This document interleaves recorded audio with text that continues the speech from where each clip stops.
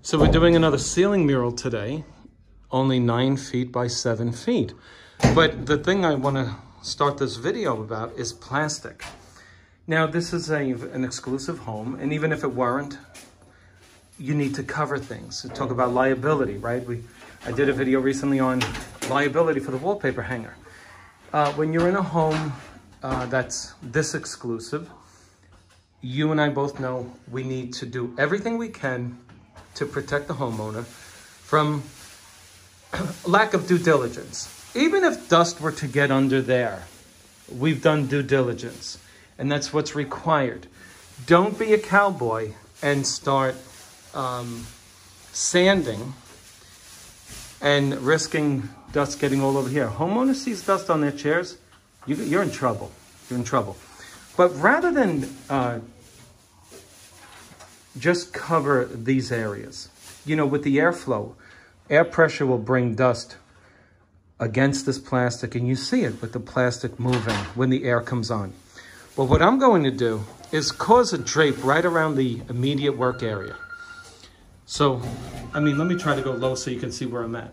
I'm on a scaffold here, all the way up in the air. And this is our ceiling. And you'll see it later on in the video when I show you the wall covering on the ceiling. But what I'm doing is causing a drape right around the immediate work area. So any dust will fall right down. Spencer, what dust are you talking about? Well, this is a unique tray ceiling. I couldn't get my tool into these areas. So what I did was I took the mud.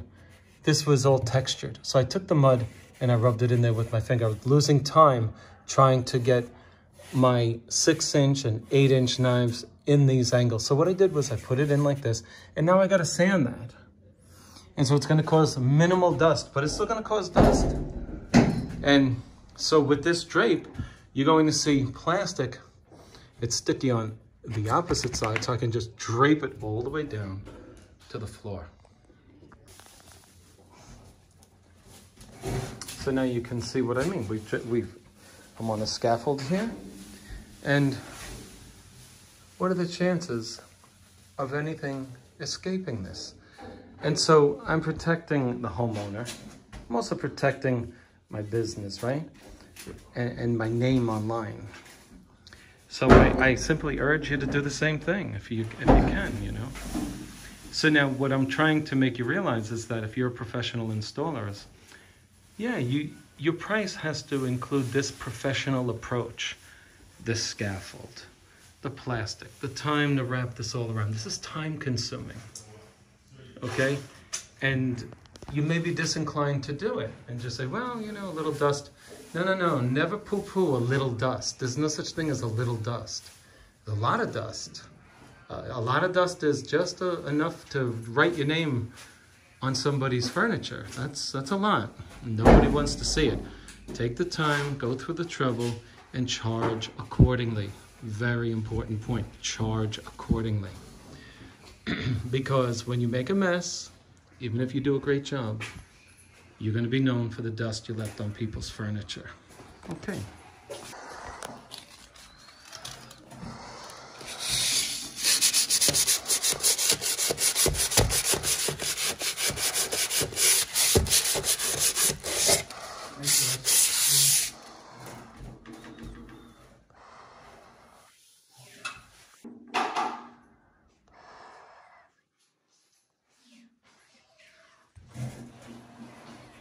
It's wet.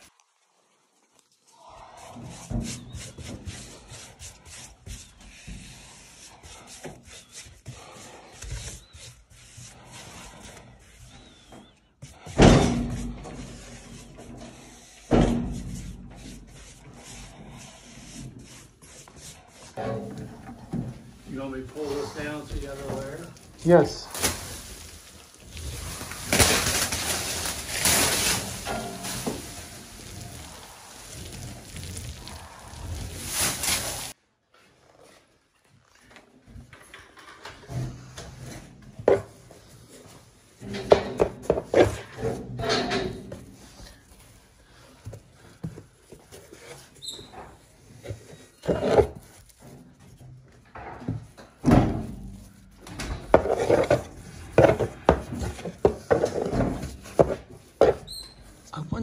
she's using to prime over this plaster. What are you using, Spencer? I know many of you are wondering, but I don't see any comments yet down below asking me what am I using.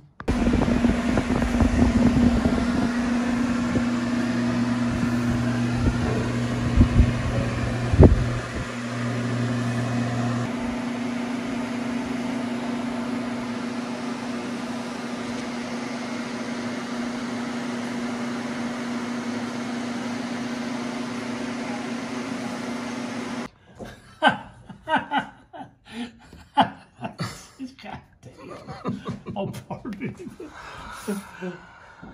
Folks, if you You don't gotta have that on video. I do. If you don't have push pins, folks, you're going to drive yourself absolutely insane. Now, we're taking a break all the way up here because our push pins are doing their job. Do not try to do this without push pins. Who taught me this? Do you think I came up with this idea myself? No, a veteran taught me this. And I share it with you. And I'll bet when you did your first ceiling, it kept falling on you. Don't let that happen to you. After we get the mural into the general area where it's supposed to be, we take the weight off by trimming the excess. That weight will pull down your mural. It's unnecessary weight, so please take it off. You're good now. Right here. So,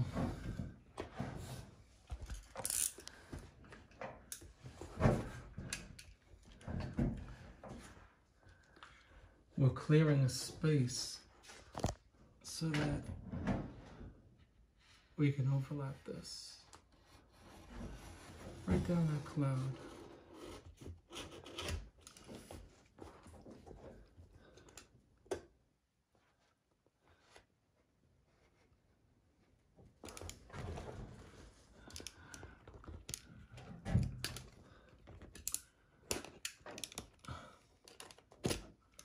Okay, now we can overlap it and we can do a splice because we need to.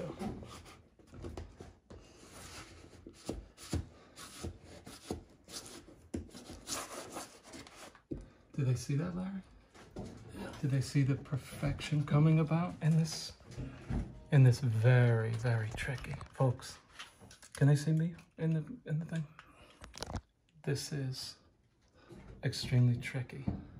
But if you think it doesn't have to match up, it can't. Then you figure it out really easily. Can't match.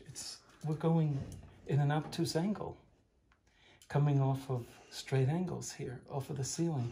And then obviously it has to overlap and slice it. You may even have to get out an artist brush, but no one's ever going to be able to tell.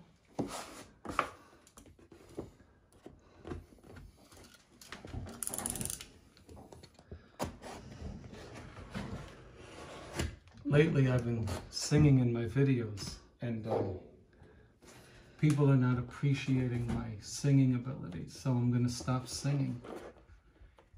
It is a little annoying when you go out of your way to sing for your viewers and they don't say, oh, I like your voice, or I don't like your voice. Either way, just acknowledge my singing.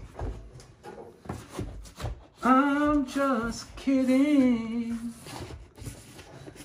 Just playing with you. Okay, so. Oh. Where are we going to put this? Put it back in the bucket. Now.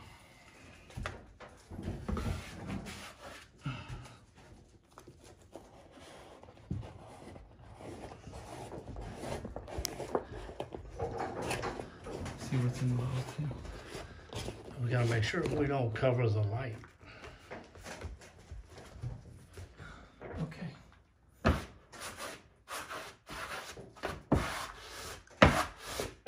Now, would you please go behind me? You're blocking the light.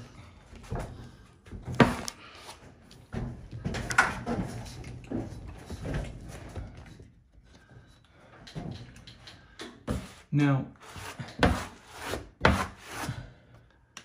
when you're hanging a wall, do you cut your corners? Yeah. Do you cut your corners here too? Why wouldn't you?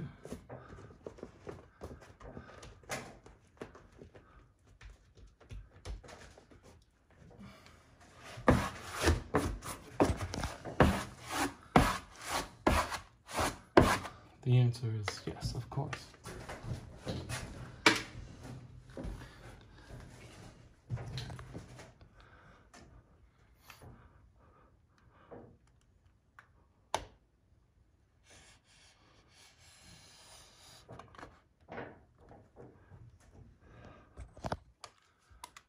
And slice your hand right open.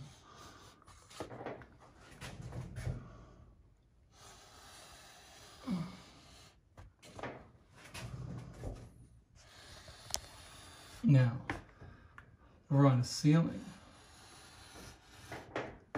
Can anybody tell me the benefits of cutting this corner and not worrying about seeing the cut?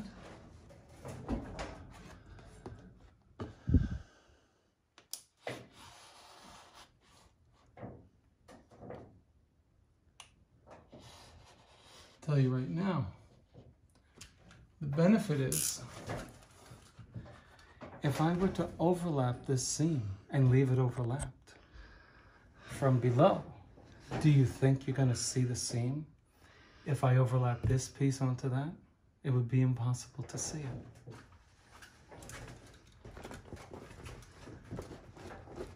it. Unless you were 13.5 feet tall. In which case, I think we could all agree, isn't going to happen.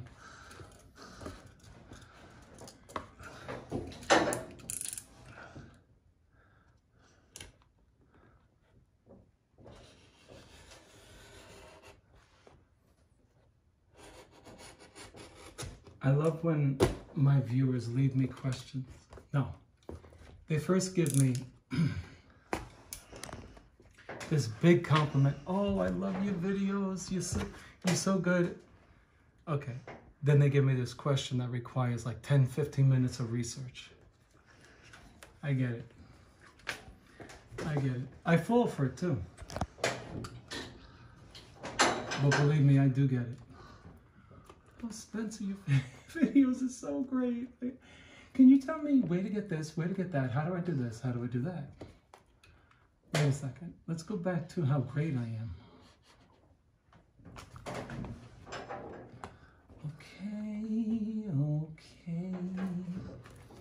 Okay, so, hey.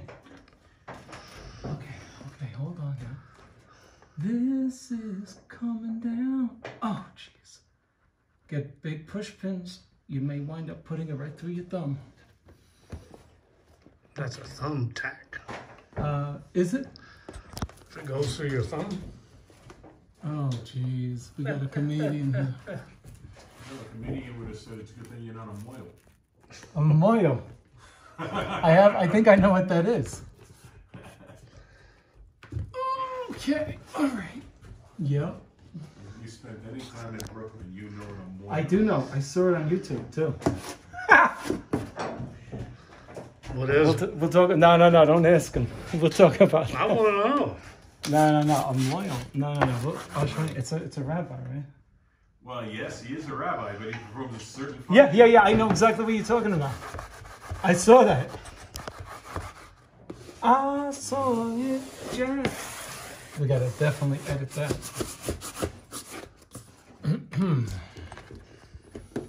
She's looking good, girl. She's looking mighty fine now. All right, so far, Larry, perfection. We gotta do this on every one of these walls. I'm gonna shut this off. Okay. Now this is our corner Remember, it's obtuse. You can't really see it great in the camera.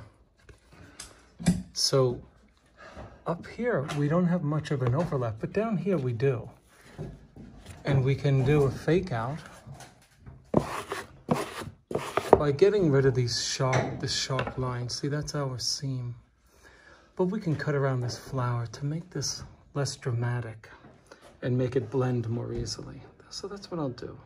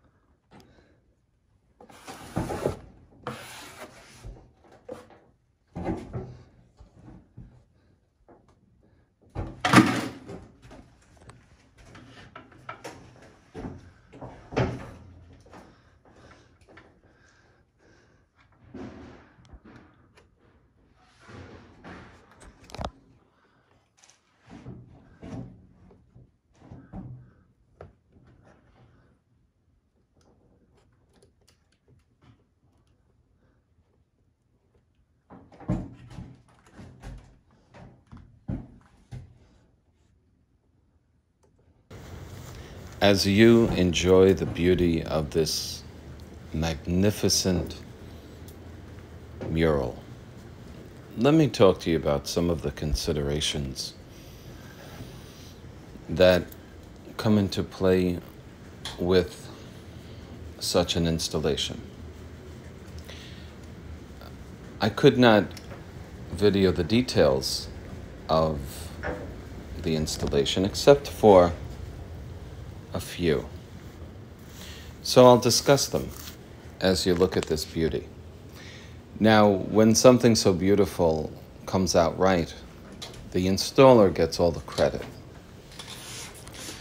But I can assure you, when something like this doesn't turn out right, the installer gets all the blame as well. So we're forever trying to reduce liabilities as wallpaper installers. So the first consideration is, number one, do you have a platform on which to make your installation? Ladders are not going to do it. If you did not have the resources to have a scaffold, then certainly you would need a telescopic plank to put in between two ladders. But that gets very dangerous because your real estate below your feet runs out, if you know what I mean. Secondly, do you have a helper? You need a helper because you cannot do this alone. In fact, I would suggest to anybody doing a ceiling mural to have 3 people present for the job. Furthermore, you need large push pins. I'm not talking about the little thumbtacks. Okay. I mean the large ones that are the size of a US nickel. After that, you need to consider the time you have with the paste on the wall covering. You don't want to run out of time and install that half dry. Other than that, a water spritzing bottle and you're good to go. Enjoy this beauty and leave any questions below that you may have concerning the installation.